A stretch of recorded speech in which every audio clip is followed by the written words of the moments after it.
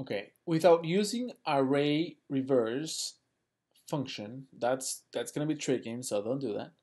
Please reverse loop from the end to the beginning. Remember in the last one we did something similar, so don't be scared about it. You just have to copy something like this and use this on your advantage, to your advantage. So we want to loop from the end to the beginning, the whole array, and print all the items from the console as you go. So basically it wants us to print from the beginning to the end. So from the end to the beginning, my bad.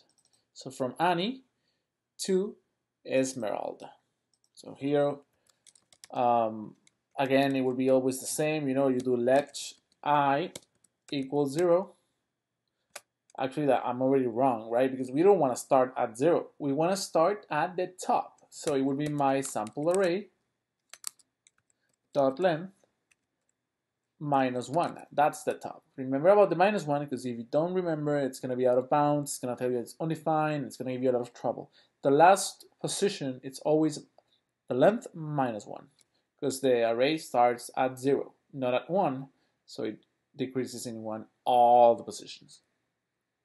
Then we want to continue as long as I it's more or equal than 0. I do want to put the equal here because I want to include the position 0, because if I don't, Esmeralda will not be on the console log that I'm about to do. And then as long as my bad, and then I it's equal to I -1. So basically you are console logging my sample array, because maybe you're thinking, I'm just gonna console log I. Well, I is the position, so no, you cannot just console log that. You know, you will be console logging a bunch of numbers. You want to console log the items, not the positions. And how do you retrieve the item from a position? We set it at the beginning of the reports, of the exercises.